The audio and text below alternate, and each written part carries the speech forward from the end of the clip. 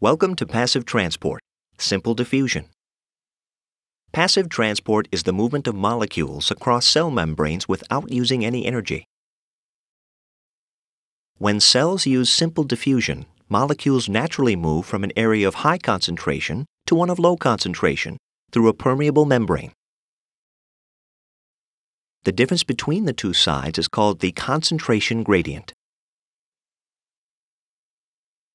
Because passive transport doesn't require any energy, the speed at which each side reaches equilibrium is entirely dependent on the porosity of the membrane.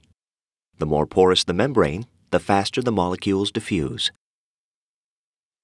Simple diffusion moves molecules from high to low concentration until both sides are uniform or have reached an equilibrium.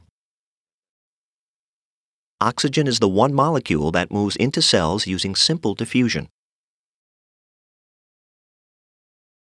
When the oxygen concentration outside of the cell is high, the molecules are able to quickly cross the phospholipid bilayer and enter the cell.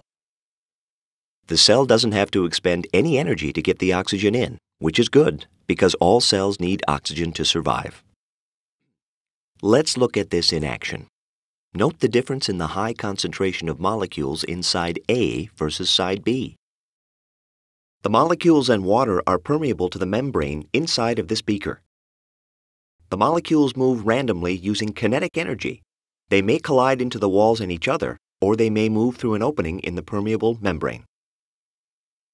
Because there are more molecules moving on side A, there are also more collisions, so more particles move from A to B than from B to A. The amount of materials moving from side to side is called net diffusion. Net diffusion moves down the concentration gradient from areas of high concentration to areas of low concentration. The particles continue to move back and forth between side A and B until they come to equilibrium. That is, they move until the number of particles on each side is equal. You've reviewed passive transport simple diffusion.